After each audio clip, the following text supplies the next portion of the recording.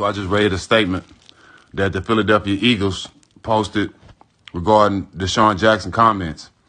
He was trying to educate himself, educate people, and he's speaking the truth, right? He's speaking the truth. You know he don't hate nobody, but he's speaking the truth of the facts that he know and try to educate others. But y'all don't want us to educate ourselves.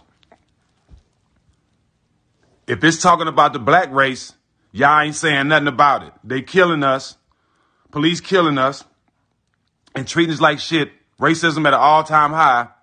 But ain't none of you NFL owners spoke up on that. Ain't none of you teams spoke up on that.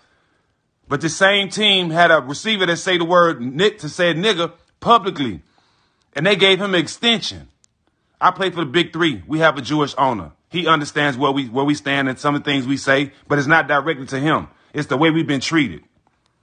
Philadelphia, y'all need to repost this.